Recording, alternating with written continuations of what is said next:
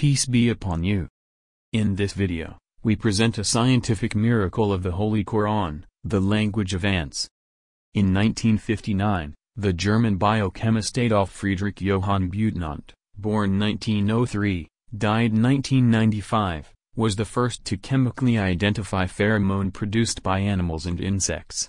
Pheromone is a chemical substance produced and released into the environment by mammals and insects. The ant is one of the animals that communicate through pheromone. In 1960, the American biologist and naturalist Edward Osborne Wilson, born 1929, discovered that each pheromone has a different organic chemical, which depends on the desired signal.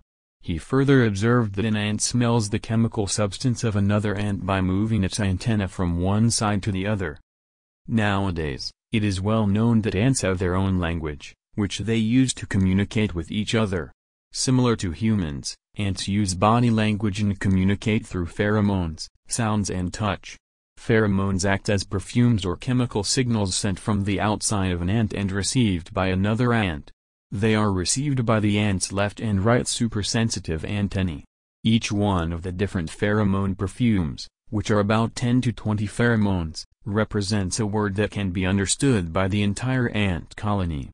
Besides chemical signals, ants also communicate by producing low-frequency sounds. Recently, scientists reported that the queens, soldiers and workers of the ant colony have their own distinct sounds. More than 1,400 years ago, the Holy Quran mentioned the language of ants and their communication in the story of Solomon, peace be upon him. Allah Almighty gives Solomon, peace be upon him, the capability to hear, smell and understand the communication of ants. Chapter 27, verses 17 and 18, And before Solomon were marshaled his hosts, of jinns and men and birds, and they were all kept in order and ranks.